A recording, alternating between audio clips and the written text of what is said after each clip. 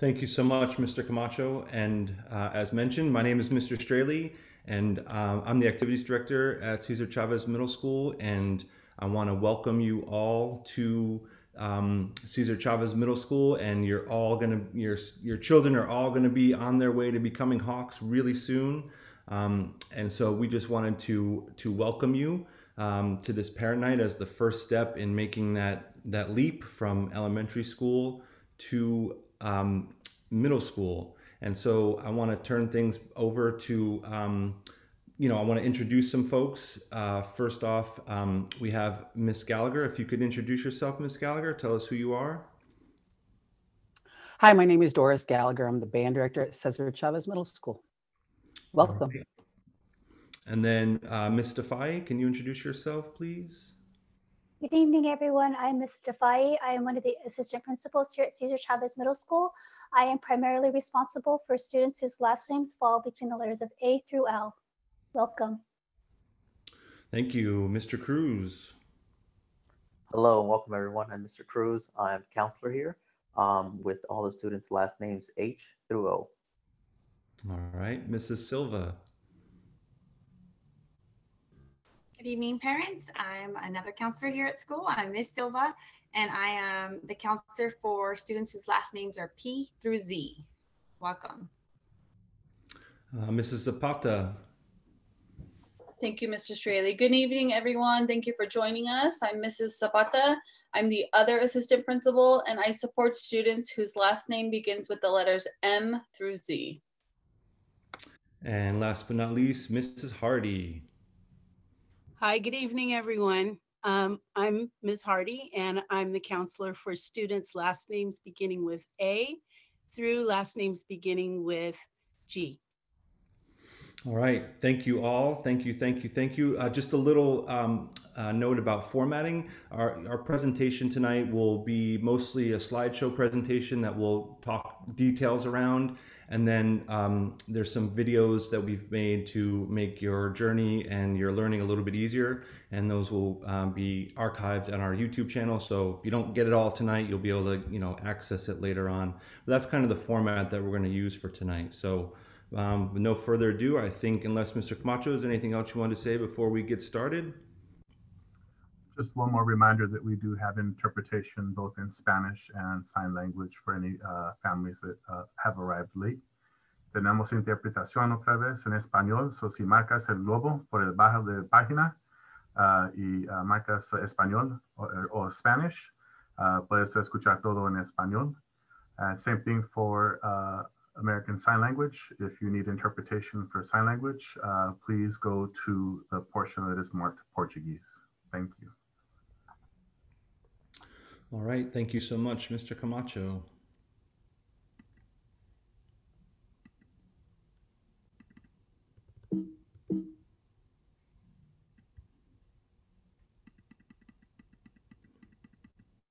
Thought it was queued up. It clearly wasn't.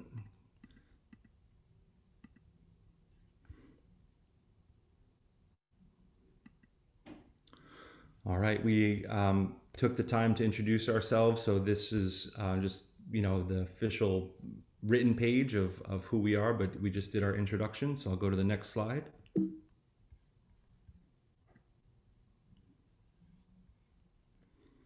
So at CCMS, we work really hard to make our sixth graders feel welcome.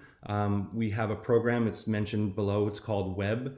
And what we do in that program is we partner every sixth grader with an eighth grade mentor to kind of show them the ropes, kind of give them, the lay of the land, and to have at least one peer contact that they can, ask questions to and kind of help guide them as they make their transition from elementary school to middle school. As you can see, we have about approximately 300 incoming sixth graders. This is largely due to our declining enrollment. Just, sort of sharing that information so you're kind of aware of what's happening. Another system that we used, and we're going to continue to try to implement it more throughout our system, is the 5-star system. And basically what that is, it's multifunctional. We use it to try to award points to students for participating in events or clubs or after school activities as a way to incentivize being part of the culture. And then the last thing I wanted to mention is that the first 3 days of school, all students, including sixth graders, will be involved in a school-wide orientation program that everybody gets every year to kind of set the tone for the school year. So that's just a little bit about CCMS and what you can expect.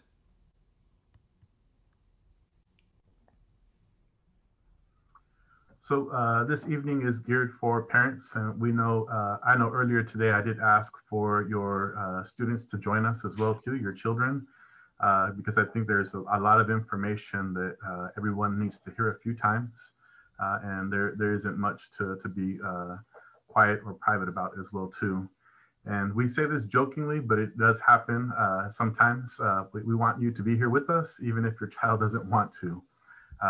And this is said lovingly. I do have 2 teens myself, and I used to be their best friend for the longest time.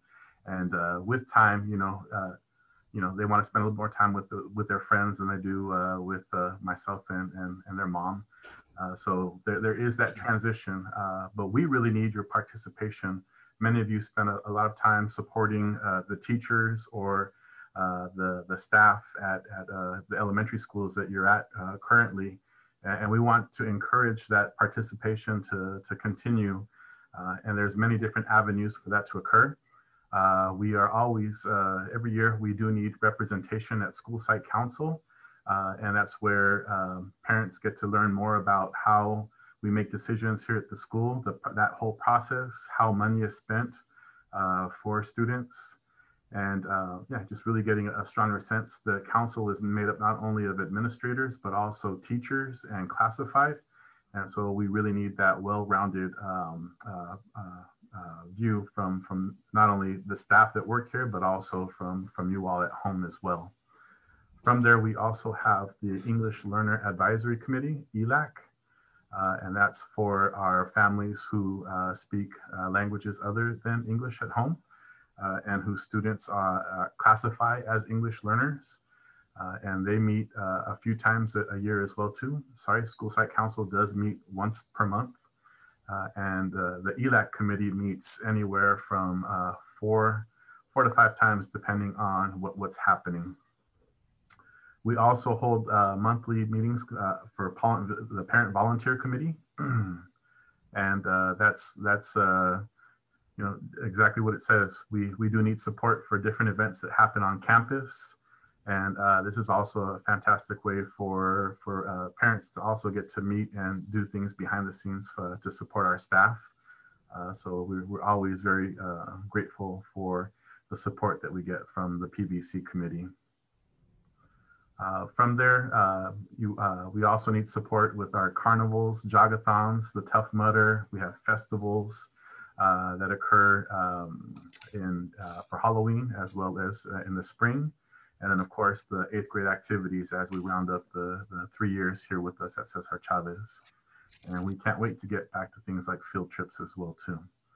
And then of course, last but not least, there is a coffee with the principal which is held monthly as well. There is no agenda for this. It's pretty much come in, ask your questions, bring up your concerns. And you get to basically have one-on-one access with me. Sometimes we also bring in guest speakers, counselors, the assistant principals, the superintendent. It just really depends on what you all as parents want to hear and what information that you need. Thank you, Mr. Straley.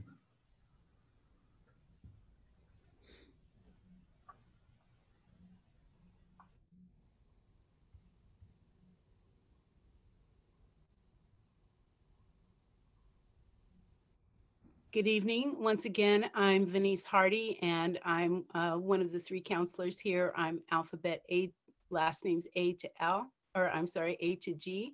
And I want to talk to you about some of the resources that we have here for you to help you sort of stay informed, stay in communication, and to help you help your student as they're transitioning into their middle school career.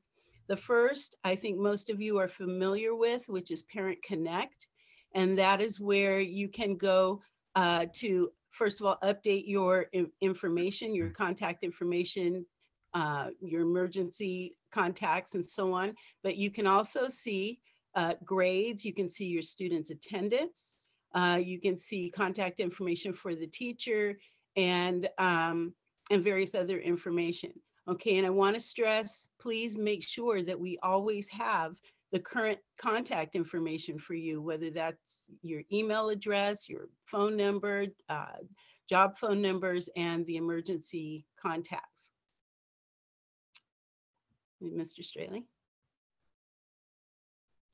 Okay, and then Canvas.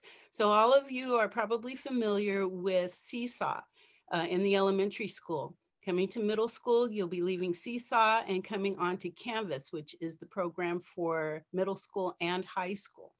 All right, so you can utilize Canvas to see assignments, the current ones, future ones. You'll be able to see grades there, and you can also sign yourself up as an observer of your student, meaning that you will get all of the current information. You'll be able to see all of the information about assignments and grades as well. Thank you. Hello, everyone. I'm Mr. Cruz. So what can us counselors do for you and the student? So counselors provide a safe, confidential setting where students can get support and help through life's up and downs. We provide social, emotional, and academic support. Counselors can also help in moments of transition, anxiety, stress, grief, and other life circumstances. For example, a lot of times kids have a little bit of anxiety around changing for PE, right? Having to change their clothes into different clothes and doing all that. So they'll come to us and we'll help them out. How can your child meet with us? So when we are in school, they can just simply come in and you know, we're available before school break, at lunch, and then after school. They can also set an appointment with us now through email. Just send us an email and say, hey, Mr. Cruz, Ms. Hardy, Ms. Silva, I'd like to talk, or I'm feeling anxiety, or I'm curious about what middle school is going to be like, anything like that. We're here to help. So we are a support system for all students. Thank you.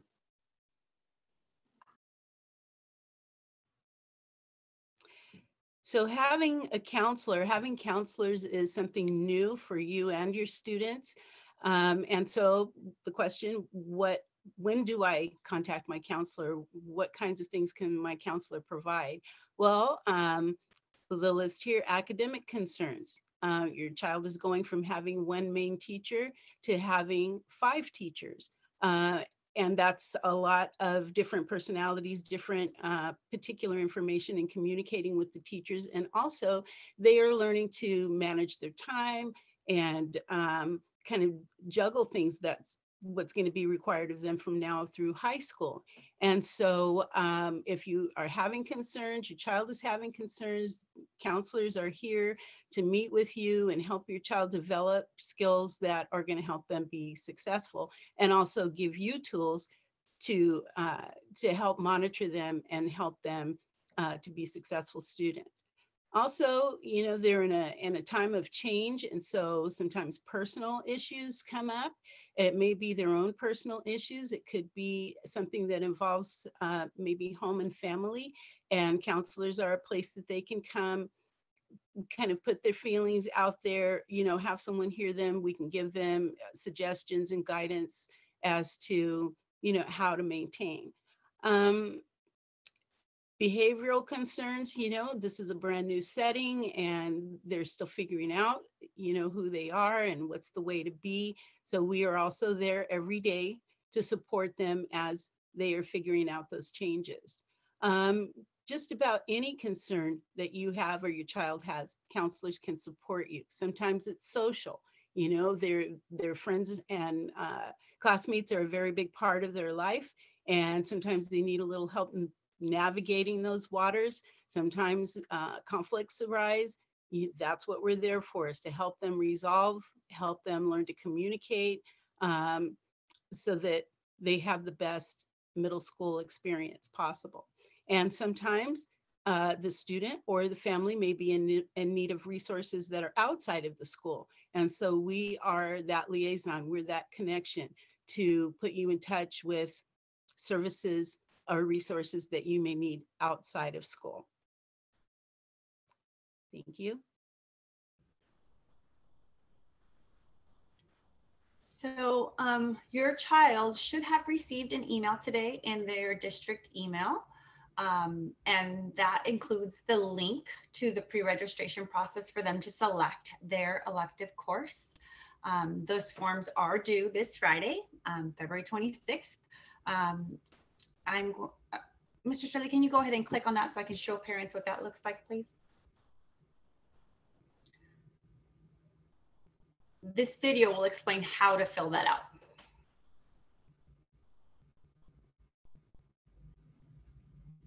Oh, or I will tell you how to fill that out. It's Friday, February 26th. So make sure you hurry and talk to your parents and get your forms in, okay? First thing you're gonna do is you're gonna put your last name here. You're gonna put your first name here. Down here, you're gonna put your student ID number. If you do not know your student ID number, please ask your parents or your teachers for the student ID number. Then you're gonna come over here and select what elementary school are you coming from? Are you coming from Emmanuel's, Hillview, Kitayama, Cyril's, PLA, or other? Then this is where the fun begins. Please choose your 2 elective choices from the drop-down menu below, okay?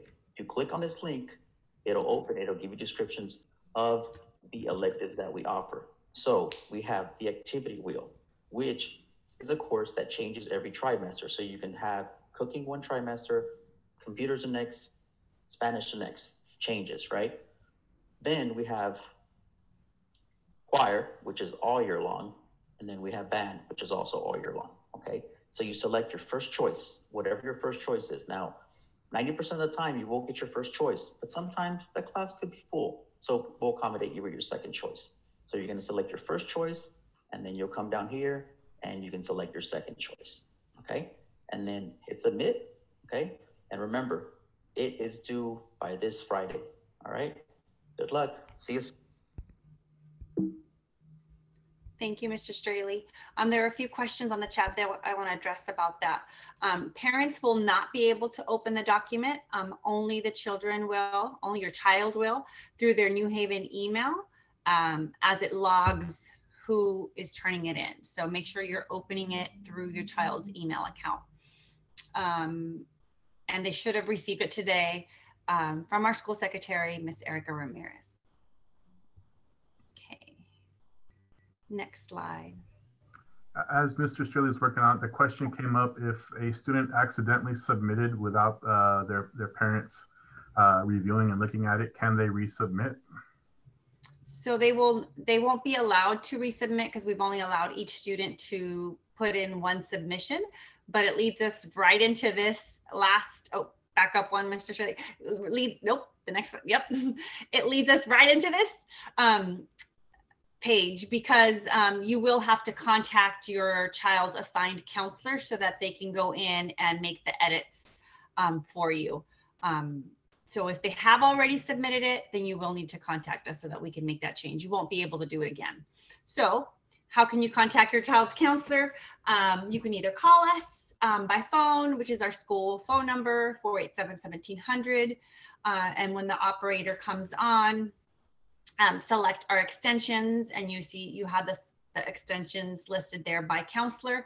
I would say though that the best way to get a hold of us and the easiest way to get a hold of us, especially right now during virtual times, is to email us. And so all teachers, all staff have the same ending at nhusd.k12.ca.us. But the initial part is our first initial and our last name. So you also have that information on this slide.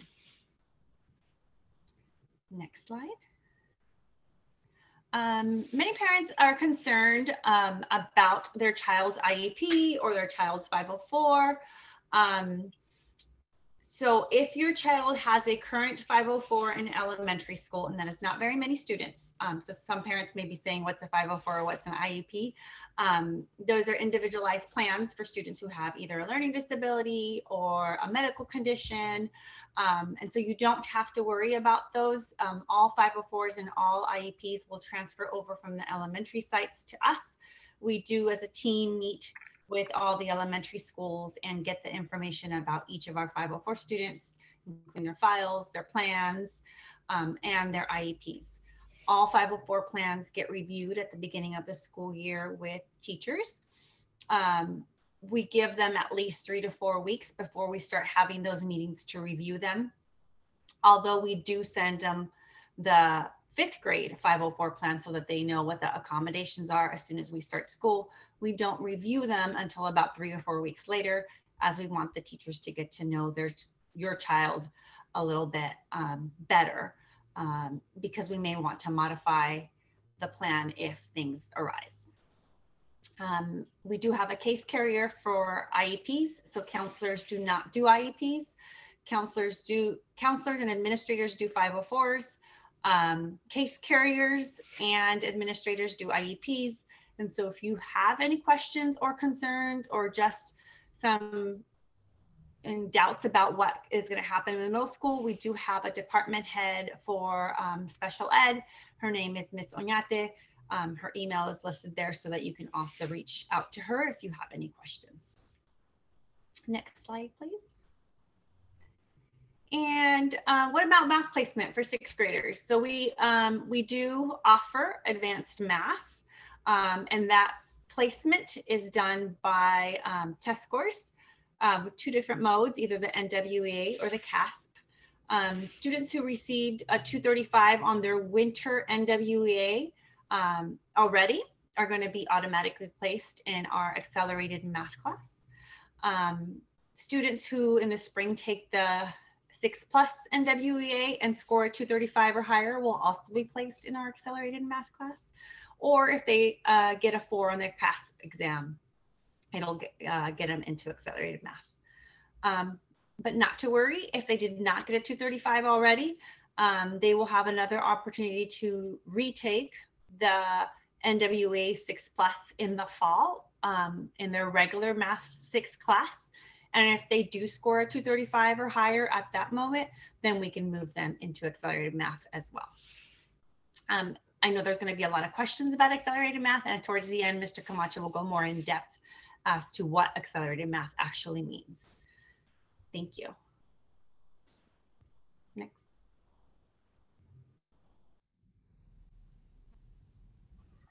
Thank you, Ms. Silva.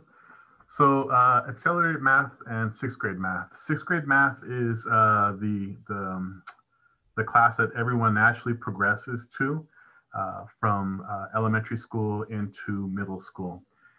So the topics in 6th grade math, or math 6, are operations with fractions and decimals, finding the area, working with ratios, which is a fancier way of saying fractions, integers, one-step equations, surface area, and statistics.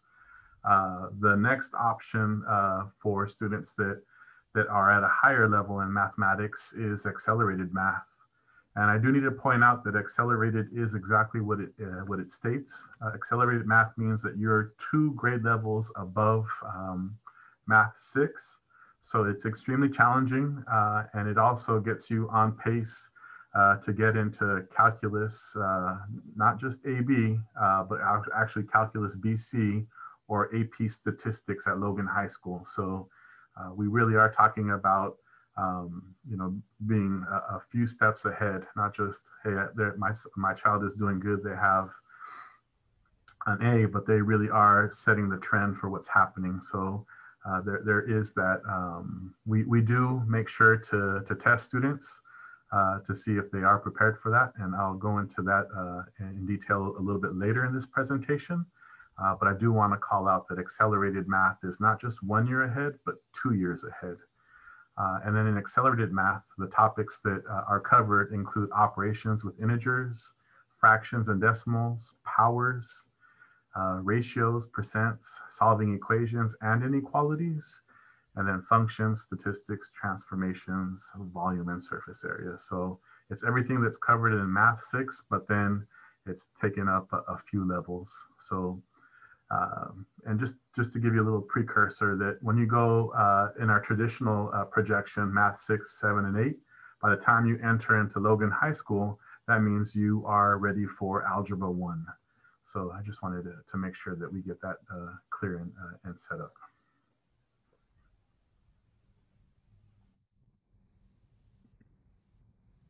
So in addition to math, students will also be placed in a core class, and core is basically two different subjects. It is English language arts and cultures of the world for sixth graders, and that is social studies. Typically, these are two periods that are often taught by the same teacher. There will be instances where a student will be scheduled into a split core, which still will be English language arts and social studies, but they will have two different teachers. The language arts, it's broken up into reading and writing. They study a variety of literature and genres through our collections textbook. They also read core novels and do a lot of independent reading. And then writing is basically focused around different genres such as narrative, literary essay, feature article, poetry, and argumentative essays. And then the second part of the core, which is their second period, would be social studies and cultures of the world. And they basically will be studying ancient cultures and traveling through civilizations and studying civilizations such as Mesopotamia, Egypt, China, and so on, and basically seeing and making connections on how those cultures began, flourished, and how they influence our lives today.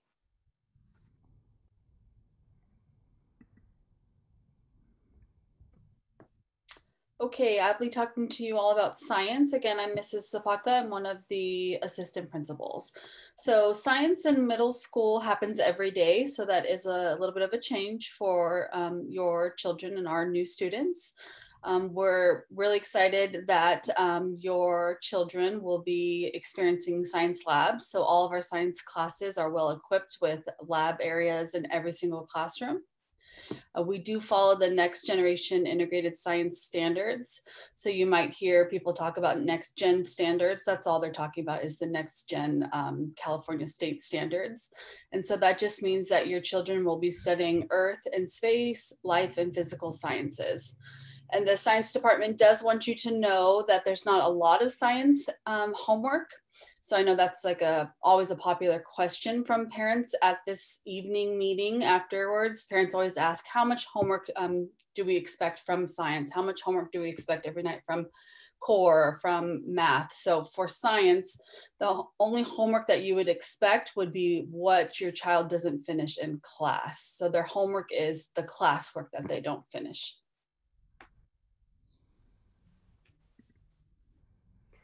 So another shift from elementary school is that students will be having PE every day as well. They'll have it Monday through Friday. They will be graded on participation, dress, and assessments, which include written and performance-based assessments. They also have running tests where students will gradually work up to running different lengths, such as the 400 meters all the way up to the mile. Students are going to be required, based on a traditional setting, to dress in their PE uniform every day. Although they're not required to purchase a PE uniform from the school, we do have PE uniforms available for purchase. Otherwise, they can wear a gray shirt, blue shorts, and then, an orange shirt, blue shorts, and then when it's cold, they can also wear gray sweats over their shorts. We do have a link in order to purchase the PE uniforms, which will be accessible throughout the year. Lastly, students will be issued a PE locker and a PE lock, and they will not be able to bring their PE lock from home.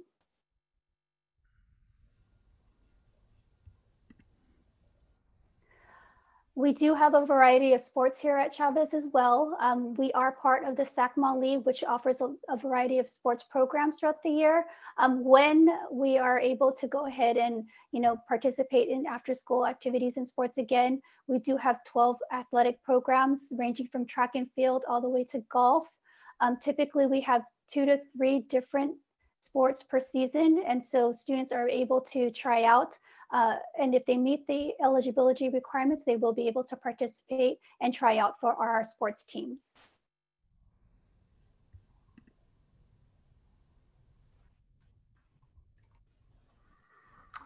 What do I need to do to know if my child wants to join the CCMS choir? So first off, choir is a year-long elective class. Students learn the basics of singing, music, reading, and an ensemble.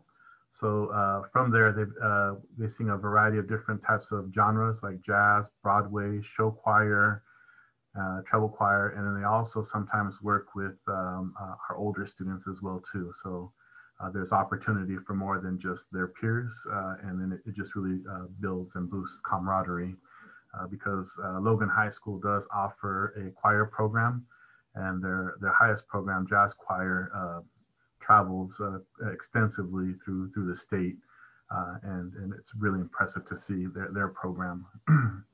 Students also sing pop, jazz, folk arrangements, and then we also are big around making sure that we introduce music from around the world. So that we're definitely interested in promoting music from across the world. Students engage in recreational singing and public performances at school and evening concerts. So obviously, you know, we're still working through the pandemic, so those parts we're still working through to figure out what life will look like, but we are able to do things virtually as well presently. From there, there's a lot of team building activities, community building. Normally we would have students would have heard the band and the choir today during orientation, but that's really hard to pull off when students are still in class. Then from there, they work a lot on the social emotional skills, and there's a big emphasis there in the class, along with creativity and self-expression. There is a little welcome video that's here that Miss Missy King wants to share. Hey, all you fifth graders. Who, me? Yeah, I'm talking to you. Do you absolutely love to sing? Or how about write your own songs? Do you love performing? Do you like being part of a team where you can make loads of friends? Then maybe choir is for you. Look, there's me. I'm floating on a music note. Okay, that wasn't actually me. This is me right here, Miss B, the choir teacher. And that's my son, Edison. I talk about him a lot. Anyway, back to choir. Aren't you so excited to join choir? We're a super fun, super awesome, really amazing group of people. Not only do we sing, but we also do some really fun projects. We've made commercials. It's paper, paper, get your paper. Paper, paper, 1-800-PAPER. Paper, get your paper today. We've done projects about musical artists. Welcome to Musical Artist in 1 Minute. Tyler Conway, better known as Tyler the Creator, was born in 1991 in Los Angeles, California. We even tried a little rapping. One berry, two berry, pick me a blueberry, hat berry, shoe berry, in my canoe berry. But wait, there's more. We play games, go on field trips, watch cool performances.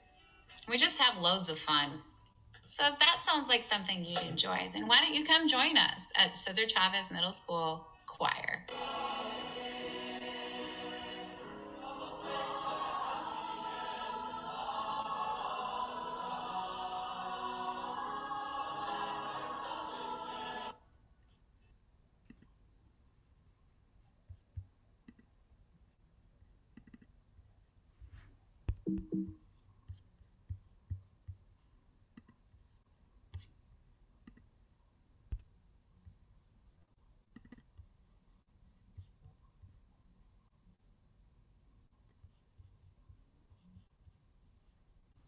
Ms. Gallagher, you're next.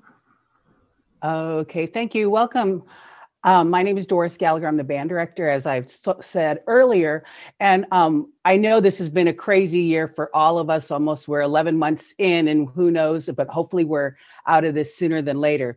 But the one thing I'm so proud to say is that in the band class, we're learning instruments. We have about 100 students, brand new beginners that picked up instruments last September, and we're all playing instruments at home on screen. We're able to record ourselves and have lots of fun in class. So I want to share a little bit of information that I have with you. A little bit about our band program. Let's see, here I go.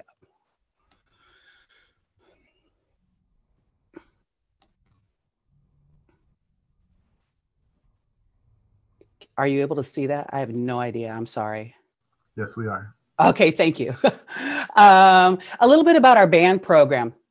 So we have 3 bands that meet during the day. So we have a beginning band, which is all beginning musicians. And then we have an intermediate band, which is called the concert band. Those students are typically 7th graders, but sometimes there's 8th graders in there. And then our most advanced group is the symphonic band. And those are mostly 8th graders, but sometimes 7th graders. And so the concert band, symphonic band are based on the level of proficiency, where the beginners is everybody who has not played the instrument they've selected to learn goes into. In addition to those 3 bands that meet every day at the same period all year long, we have 2 clubs that I like to do. One is jazz band, and we just meet after school to have fun and learn a new genre of music. And then also Drumline is also a club that meets after school just for fun. And typically they perform concerts or perform at sporting events, basketball games, volleyball games, football games. We try to get out as much as possible. And currently we have about 200 students enrolled in the band program. So who can be in band? Every one of you should be in band. Every one of you I know loves music. You've always loved music. Your parents sang to you as babies. And that probably your first song was Twinkle Twinkle or ABC song. So we know everyone has music in their blood and in their soul. There is no experience necessary or required. I will teach you absolutely everything you need to learn in class. However, if you do have experience, you already play ukulele, you already play piano, then you're more than welcome. You'll just be a little bit ahead of everyone else, which is not a bad thing. What happens at beginning band? Lots of different things happen. So we'll learn how to play our instrument. That includes putting it together, cleaning it, taking it apart. We'll also learn how to read and play music, and basic rehearsal techniques like how to sit up straight, how to work with a large group of people in one setting. And then my hope, and I have my fingers crossed, that we will get to play our first concert in December 2021. I know that's a lofty goal based on our circumstances, but I always have hope that we're going to get to play a real live concert soon. What instruments can be chosen? The flute, clarinet, alto saxophone, the woodwind family, and then we have the brass family, trumpet and trombone. And then we also have percussion, which is drums and keyboards. The thing with percussion is it just isn't drums or keyboards. You're signing up to learn a variety of instruments, including bass drum, triangle, tambourine. It runs the gamut. So there's many, many choices or many, many instruments to learn in the percussion class. Do you need to have any prior musical experience? No. If you know nothing, yay, that's okay. It's my job to teach you everything you need to know. So I know some of you might be a little bit scared, like, oh, I don't know how to do anything. Good. That's okay. That's what school is for, is to learn. Do you need to audition? No, absolutely not. There is no audition. However, I will send a link to all the students who choose band as their first choice only. And I will meet with you and help you learn about the instruments again in more detail. And then you can choose. My first choice is second clarinet. My second choice is alto saxophone. And my third choice is percussion. You will get to decide that. You will get one of your choices. I will never put you on an instrument that you didn't select yourself. How much does it cost? There is no cost to be in band. No one should ever have to pay. I think that if you want to learn, then you need to learn now, because right now you guys have lots of time on your hands. As you get older, you're going to say, I woulda, shoulda, coulda when I was in 6th grade. So don't wait. How do I get an instrument? Your family can rent or buy you one from the music store. And some of you are saying right now, there's no way I can get that. No way. All right, that's perfect. The school has instruments that can be borrowed or checked out at no cost. And it's similar to a library book. You check it out, it's yours. If you drop it, break it, you got to take it to the store for a little repair. But that's pretty much it. It doesn't cost you anything unless you do some serious damage to it. I know the question I always get, how much does it cost? It depends what you do. So I don't have an answer for you on that. Is band class difficult? It is challenging. I'm not going to lie. You're going to be great. And then they'll get to a point where you're like, oh, wait, this is harder than I thought it was. But you don't quit. One of the best things I think about being a musician is perseverance. You keep going even when it gets hard, because eventually it won't be hard anymore and you'll laugh that you couldn't do something before. The average day of a band student, we have band class every day. This is the day starts before school. The students drops off the instrument in the band room. They attend their classes and then return to the band room whenever they have their band class. And then at the end of class, they put the instrument away back on the shelf in its case.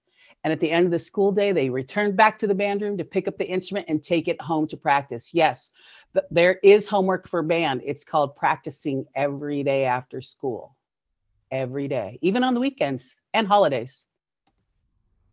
So important information to know. Band is a place for everyone. If you're not sure, you're a little bit nervous about coming to a new place, band is a place for everyone. There is room for everyone to be in the program. We learn music to make music.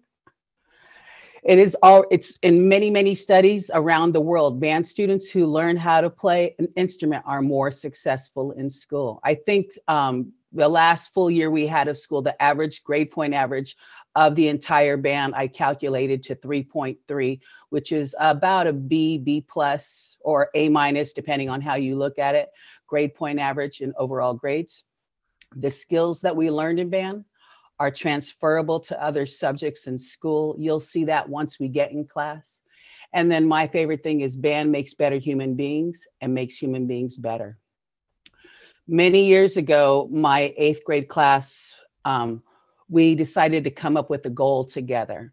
And so we all put on our thinking caps and we came up with this as a group. By the end of the school year, we will behave, think, speak, and perform like professional musicians. I always hope that my students will become professional musicians, but if they don't, that's okay too. What I do hope is that they learn the discipline, the enjoyment of playing in a large group, of being part of something bigger than themselves. And one thing I love many things. Obviously, I wouldn't have been doing this for all these years. I know I keep saying that over and over, but everybody is first string. On a sports team, you have the first string and second string and maybe even a third, but everybody plays no matter their level or capabilities. And so that's why I think it's a welcoming venue for all of you. I hope you'll all consider it, at least not this year, maybe in 7th grade, but you should all try it for 1 year so you can get a chance to figure out for yourself. Thank you. Thank you, Ms. Gallagher. Appreciate that. A few questions have come up and concerns. Some of you are sharing that your child did not receive their pre-reg form yet. So we are going to work with the elementary principals tomorrow to get that out to everyone. So either it will be coming from your home elementary school, or we will do a second take and work with Ms. Ramirez to get the email out. All right, with that said, things to look forward to in the upcoming year. So we are trying to figure things out. Sometimes it's day by day, week by week, month by month, month by month for planning due to the pandemic. So we know that we're excited because the opportunity for educators and everybody from classified to certificated to be able to get a chance to get a vaccine has opened up. The difficulty in that, though, is not everyone is ready to take one as well, too. So there are some challenges with reopening.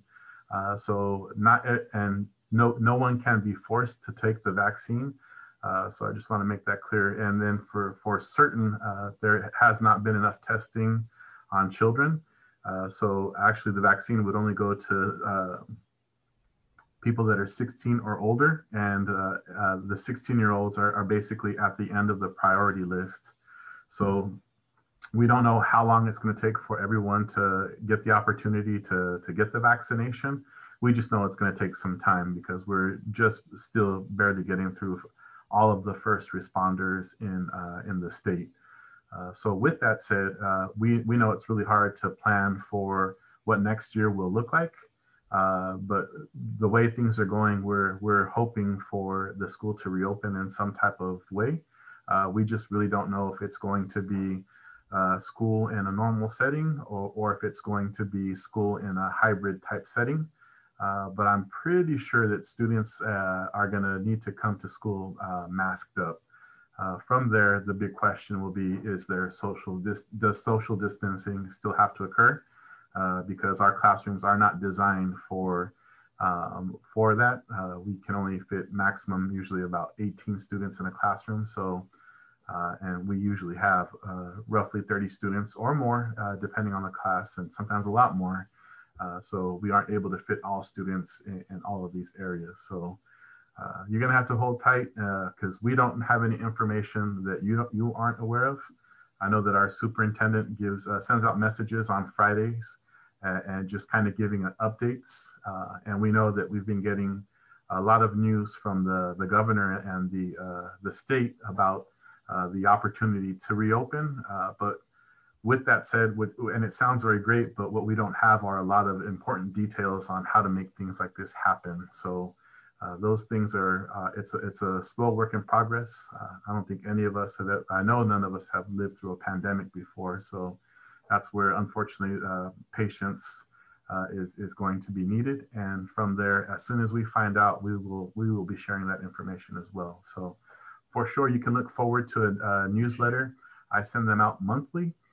They do go out via email, and they are translated. You are able to select the language that you want your newsletter in. So if it's English, Spanish, Mandarin, the Tagalog, there's many different choices. We have that available. It's automatically translated for you.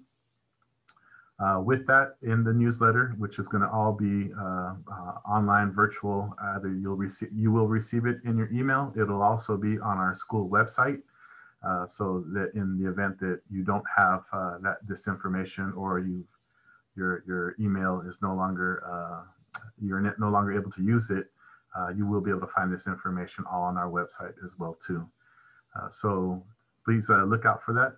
The first day for next year is going to be August 11th, and we anticipate that orientation will be occurring the week before.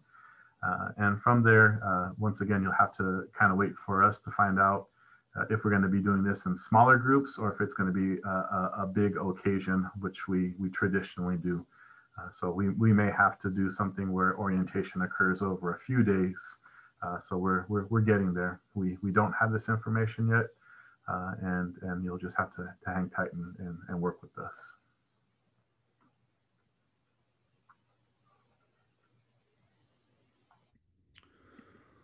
All right, good evening, everybody. It's Mr. Straley again. I'm going to do two things. I'm going to talk about what the elective wheel is, and then I'm going to talk a little bit more about what leadership is, because that's the program that I'm responsible for. So one of the choices that students will have on their pre-reg form is to choose their elective. And the elective wheel is an opportunity for students to, kind of explore a variety of classes. They would change classes every 13 weeks, every trimester, and they would get through 3 different spokes of the wheel. Now, we can't guarantee which classes they'll get on the wheel, but what we do offer for 6th graders on the wheel is an opportunity to take a variety of classes, as opposed to a year-long commitment for a year-long class. Both have benefits, and both have drawbacks, and so it's really just a matter of like what your child's preferences are and what your preferences are. Some of the classes we have included in the past and you know, we have to wait to see what kids choose to sort of decide what offerings will be available. But we've done a music exploration class, and some of these have links that I'll click on after I'm done talking, so you can get a sense of, you know, what our most recent offerings have been. So we do home economics, which is learning how to cook and work with textiles. Multimedia class, like I mentioned, a leadership class, basic Spanish. We've offered journalism and social justice. And just like I said at the top of this slide, students do take a course for one trimester, which gives them the opportunity to experience 3 different elective classes in their 6th grade year, which is kind of nice in that, you know, they can kind of explore what their interests might be, and then in 7th and 8th grade, maybe commit to a longer class based on something they're really passionate about. So I want to play a couple videos. Guys, my name is Mr. Jackson. This is Blue right here. He's 5.5 months old. I'm making this video to introduce myself and to tell you all about the cooking class we have here at CCMS. If you can cook, if you can't cook, it doesn't matter. Come join up and have some fun with us. And, you know, you're going to have a great time. What you're going to see following this introduction is a compilation of some videos made by students that are in class this year. All right, take it easy. I look forward to seeing you. Bye-bye. Hello, my name is Dwight Osha, and I'm in 6th period and 8th grade. And I'll be cooking with my dad as well. And we're going to be cooking a beef soup. And these are ingredients. And you also might, you need a pressure cooker for cooking these as well. As you see right there, those are all the ingredients.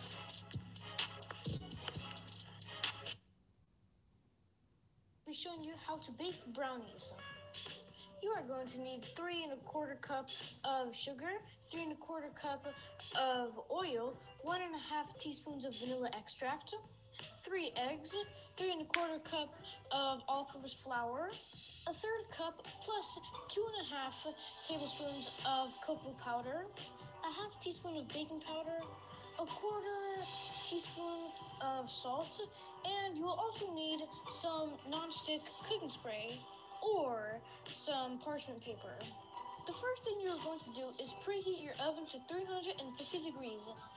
Then you're going to put your sugar, oil, and vanilla extract to a bowl. And then you're going to add your 3 eggs.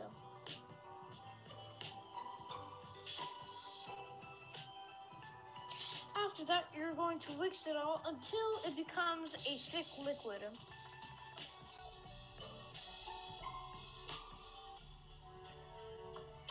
Then you're going to beat it for around 3 to 4 minutes.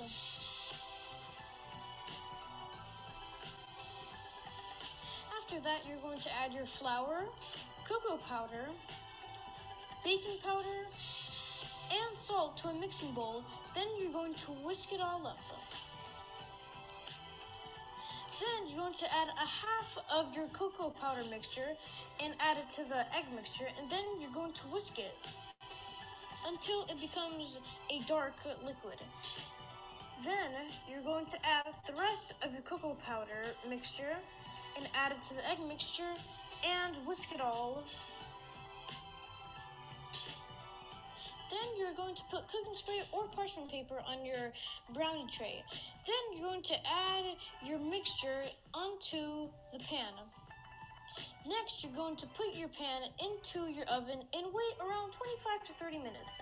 And after that, you're going to turn off your heat, take out the brownies, and then you're going to start cutting them into brownies. And here's how our brownies looked. They look thick, and we also added powdered sugar, but that's only optional. And now I'm gonna try it. It tasted great. It was nice and thick too. And finally, we're going to wash the dishes.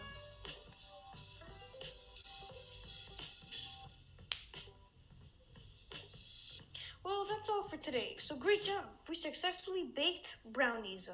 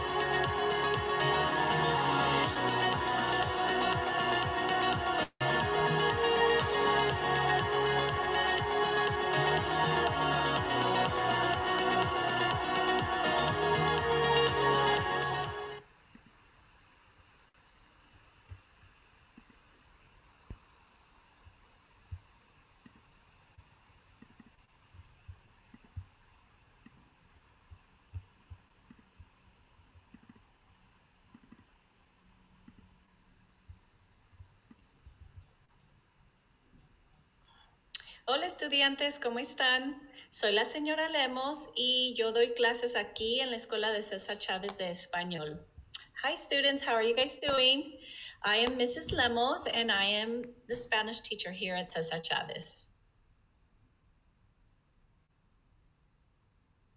So if you like languages, I suggest you take Spanish.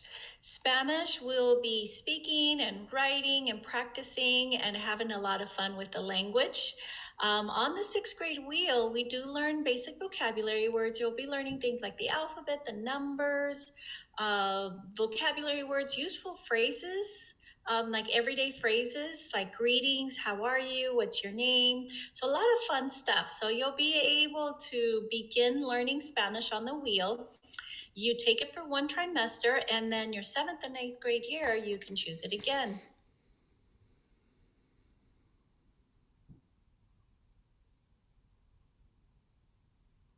So for the 7th and 8th grade years, you can take Spanish the entire year versus your 6th grade year, it's only for a trimester.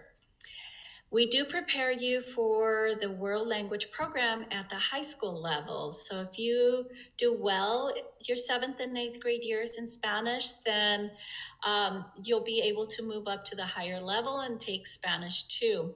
There is an assessment you do need to take. Make sure you do well on that so you can take the higher levels. But if you take it here in middle school, you'll be more than prepared to take the higher level Spanish courses. And then Spanish speakers, I do encourage you to take the Spanish 1B.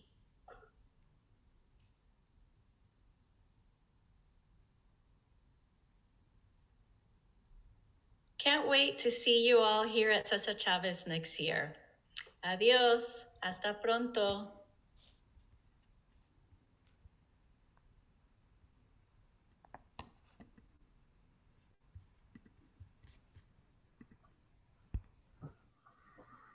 Okay, I know we're jumping around in screens a lot. So we are almost at the end of our presentation, and we have really important information in regards to the math program and how to get into these accelerated courses. So with that said, you do have opportunities aside from just this year to be able to get into our accelerated courses. And the main way that we identify students is through the NWEA test. All of your students took the winter exam, and if your child scored a 235 or higher, they are automatically enrolled into the accelerated math course. And if for some reason your child didn't earn that score, we're going to give this test again in the fall once we return to school. And at that time, if they score 235, we will be able to go ahead and move them into the accelerated program as well. And for another reason, if students still aren't prepared for the math course yet, then we will give that opportunity for 7th grade as well too. So just want to make sure that that folks knew that there are multiple opportunities to be able to get into accelerated. By the time we get to 8th grade though, there are a lot of foundational math skills that won't be taught and will have been missed. So by the time students get to 8th grade, if they aren't in accelerated or algebra 1 or geometry by then or higher, then they will continue into math 8. There's just too much information there to miss at that time. So, but there are opportunities for acceleration outside of our district as well too. I know that some students do take courses at the local community college. We do need to make sure though that those classes are, that they are recognized by Logan High School. So you don't necessarily get anything on your transcript, but you can definitely advance. And you have to be wary because sometimes what looks like the correct label doesn't have the correct foundational math that is needed to be able to go ahead and be prepared for the next level. Mr. Strelly, if you could open up the pathways recommended for math section, please.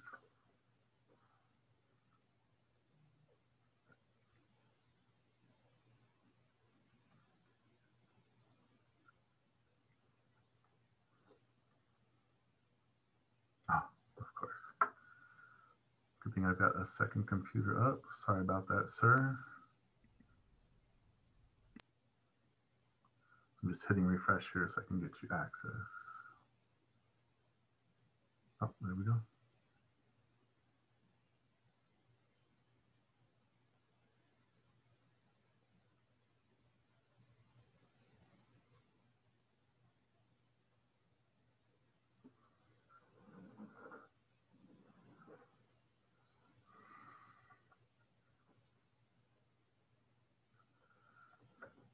So as I mentioned earlier, once you enter into sixth grade, you're either going to be taking, well, for most students, it's either Math 6 or accelerated math. Sometimes we do have students that are even higher than accelerated.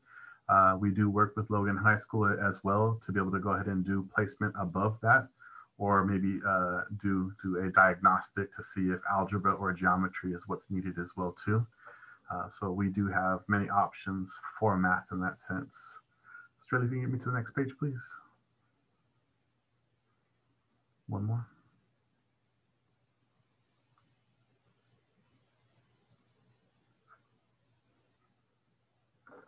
So like it says here, the decisions are occurring now on whether your child is ready for accelerated math or higher based off of the NWA exam. It isn't always, I'm not sure, I don't believe we're going to give the 6+ test in the spring, since we already gave the winter test and we already have preliminary scores and know what's going on. Parents can challenge, but we do need to point out as well too, once again, that this is 2 years advanced, not just one. So we really want to make sure that students are at that at least algebra level to be able to get into accelerated math. Next screen, please.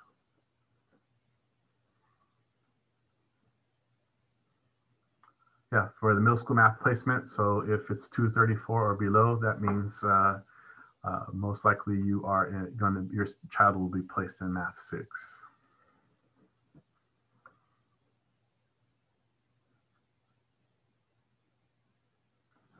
Next slide.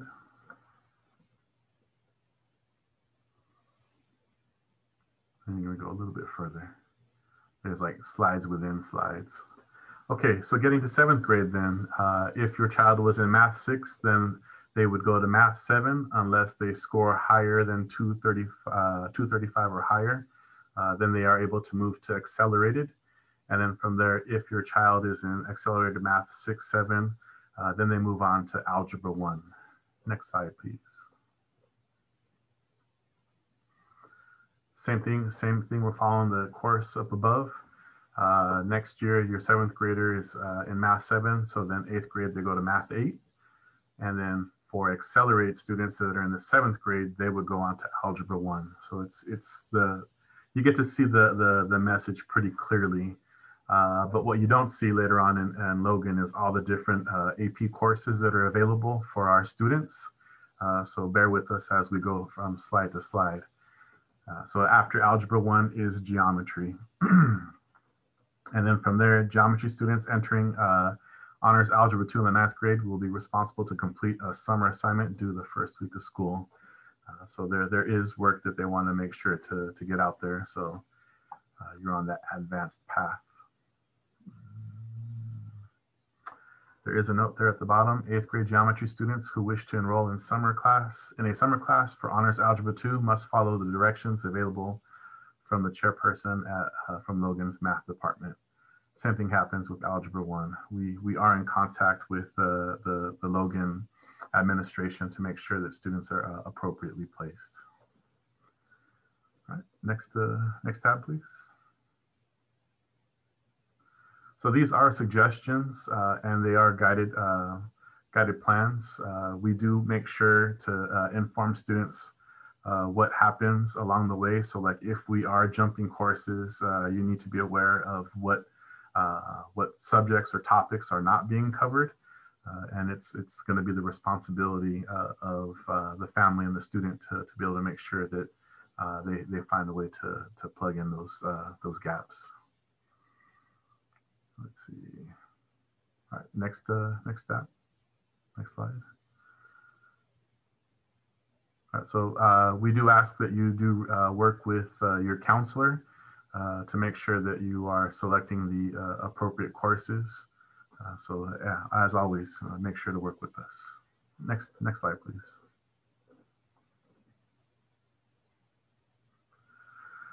All right, so getting into ninth grade, your child is either in Algebra 1, like we stated before, or if they were 1 year advanced, they go into geometry, or if they are 2 years advanced, then they are either going into Honors Algebra 2 or Standard Algebra 2. And that really depends on how your student did in geometry 8th grade year. So it isn't just an automatic assumption that they go into Honors Algebra 2, because there is a big difference between those two courses, and it really has to do with the speed in which they go through material, as well as where they start off. Right, next slide.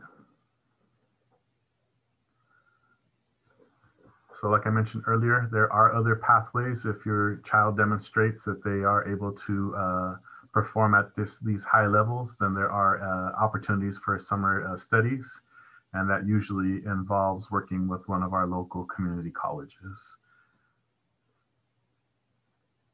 Logan also offers a sequence of computer courses as well too. So if you don't just want the traditional math classes, we also have computer science and statistics. There are online courses for a fee that are out there that are available from highly reputable institutions that Logan does recommend. So the department has a list of those acceptable options. Also, Logan can sometimes provide opportunities for students to demonstrate their readiness after a summer of individualized self-study. So we do have diagnostics as well too, or at least Logan does. So students may inquire with the department chairperson for these opportunities. And then from there, students can request the list of online options as well, so that they can receive information about what to study for. We don't want your child doing this all on their own. They need to know what they need to study. Next slide, please. Students must always follow the guidelines that Logan provides in order for online summer study to occur or individual self-study to be accepted by Logan. Copies of the guidelines are available, and a synopsis is found at the end of this presentation. I actually had to delete that slide because there is some outdated information, so my apologies for that. But if you are in need of that type of support, just work with your counselor. And from there, we'll get you to the right people. Next slide, please. So this presentation is actually Ed Code. We need to make sure that everybody knows and understands how to get into advanced math courses. I am a former math teacher, and I firmly believe that the more math you have in your life, that creates more opportunities. It isn't the only way. But we have in education work with an understanding that algebra is a gatekeeper. And if students aren't able to successfully get through algebra, they find that their opportunities become very limited as far as advancement, especially as we take a look at different things like technology and other areas as well too. So there is Ed Code behind this, and it's our responsibility to start sharing this information earlier than later so that you all understand how to get into advanced placement courses, especially in mathematics. Next slide. So as we see, 10th grade, you get more options. So after Algebra 2, we do get into honors pre-calculus. And then from there, we get into trigonometry and statistics. And then from there, it goes even higher. Next slide. After trigonometry and statistics, then we get into AP statistics, calculus AB or BC. So yeah, now we're really at the highest level. And I believe the highest math course that we offer is differential equations now. So we're getting well into college level math. We're probably at like year 2 or 3 for someone, actually year 2 for somebody that actually is studying math as for a major. All right, next slide.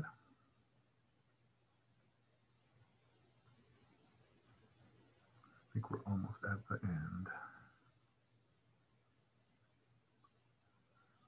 Okay, and then just once again, there are options outside of Logan as well too. Once you have exhausted your career path, you may be working with the Logan counselor as well as a counselor from Ohlone or Chabot or some other online way to be able to continue to pursue math above what we offer at Logan High School. So the options don't stop just because that's all that's been exhausted at Logan. We continue to work with you and support you through your learning process. Okay. So and just as a reminder, we do offer a bunch of computer science classes there as well. So there may be other options that you have the opportunity to look at so that you're not looking at actually going to these different campuses as well. And I highly suggest looking at the computer science classes that we offer at Logan as well. All right, next slide.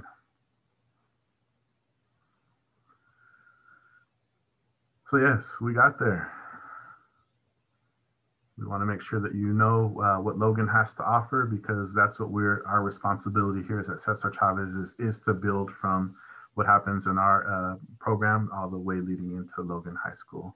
So that's it for that portion of the math segment. And I believe we've been working on answering as many questions as we can.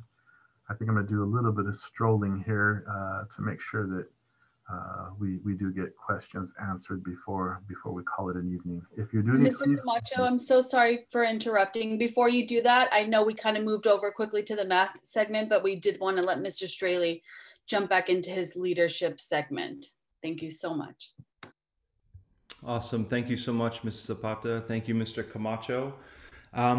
So hi again, I'm Mr. Straley. I'm the activities director, and I am super grateful to be able to do this work, and I'm honored, to work in, that has the namesake of a really important person in our nation's history. I'm not from California. I'm from New York originally, but I feel really strongly about service.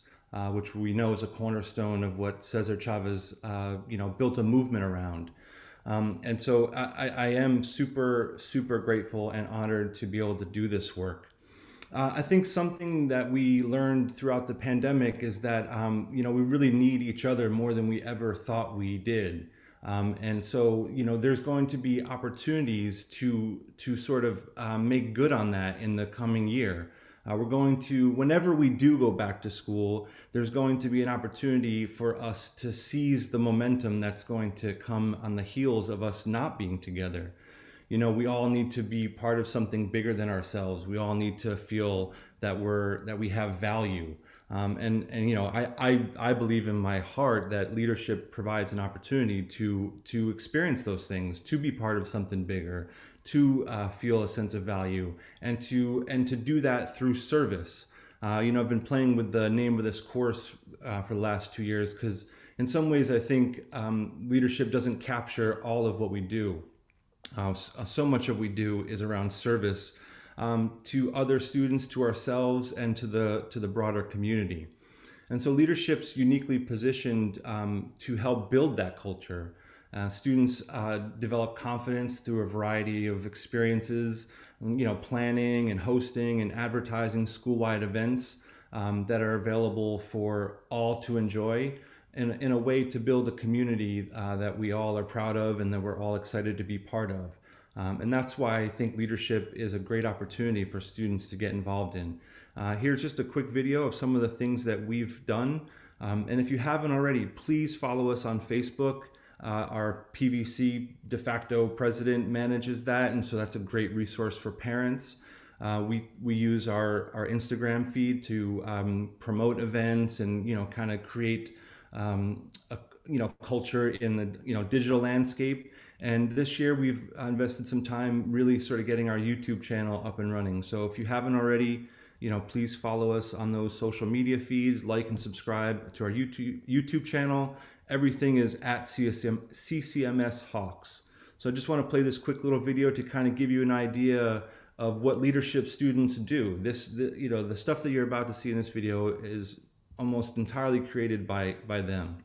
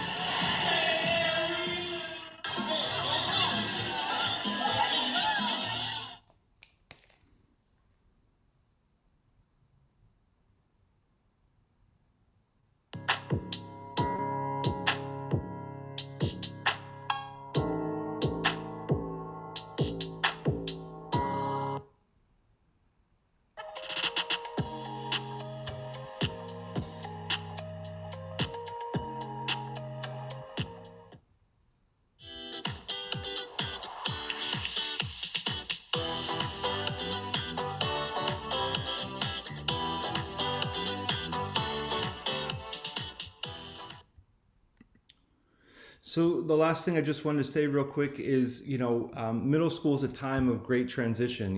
I always say this, they come to us as kids and they leave us children, tiny little ones, and they leave us as young adults.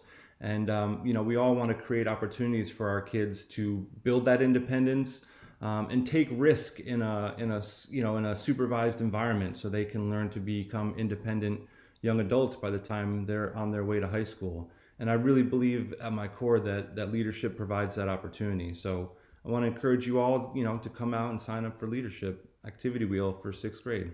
And thank you for giving me the opportunity to speak, Ms. Zapata. Appreciate that.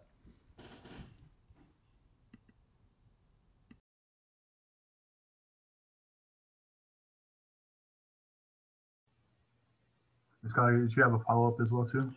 Yeah, I just wanted to make it clear. I don't think anyone brought this up earlier, that students who are English learners, their elective for next year will be an extra English class. And I'm saying this, I think kids need what they need, but there's also some families who probably should not be in the English learner class as their elective. So there is a form that I have been told that the district would be sharing with you, that if your student is an English learner and you want them to have an elective rather than a second English class, then you can opt out, fill out the form. You'll have to hold a meeting with the assistant principals to waive your rights to that right. But I just want to make that clear, because our district superintendents did make it clear that our admin would make it clear to families that that is an option, that all 6th graders would have equal access to an elective should their families choose to put them in their elective of choice other than a second English class. Thank Ms. you. Gallagher, I can add to that. Thank you for bringing that up. Thank you. So what Ms. Gallagher is talking about is, you're absolutely right. So families of students who are in the English Learner Program, so that means students who are bilingual or trilingual, or who are currently still classified as the English learner, who have not reclassified out of the English Learner Program. Next year, you will be placed in an English support class. You should know about this already because yesterday in an email, you received a letter about this, as well as an attachment that was called an opt-out form. So parents, that was sent to you in an email yesterday with an information letter, as well as the opt-out form. In addition to that, the pre-registration form that was sent to your child today, the opt-out form was also embedded in that email, in that form. So if you have questions about that, I know it's been a long evening tonight, please call us at the school. If your child's last name starts with an M through a Z, you may call me, Mrs. Zapata. If your child's last name starts with an A through an L, you may call Ms. Stafai.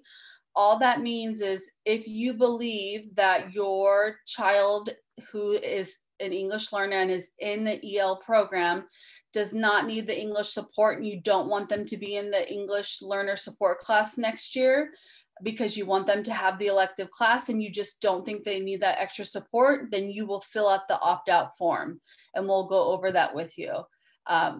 If your student is not an English learner and they're not in the English learner program, then this doesn't apply to you. It's not relevant to you, and you don't need to worry about this conversation. Thank you, Ms. Gallagher.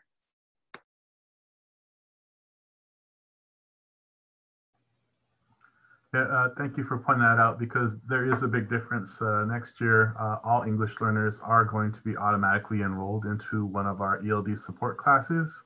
And there's a major emphasis on our students that have been with us since kindergarten and that still have not been able to reclassify and prove English proficiency.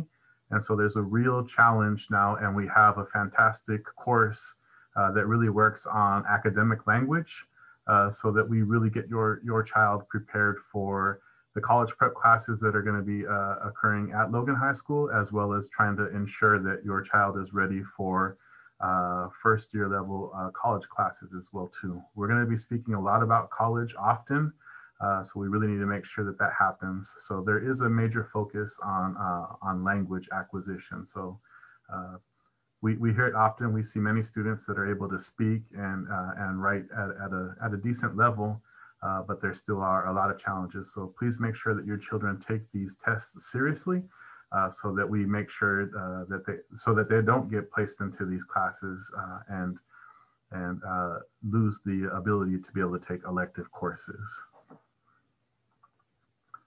All right, with that said, I know there are some more questions that are out here. We are going to try to answer a few more. Our apologies, this format is a little different. We usually knock this out within an hour, but I think the online format has shown us that we definitely need a little bit more time than usual. So our apologies for running over significantly this evening. But if you do want to hang tight, we'll try to answer a few more questions and then we'll call it an evening.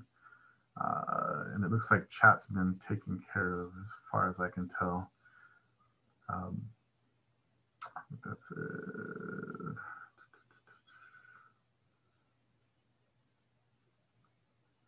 Actually, it looks like we are answering questions.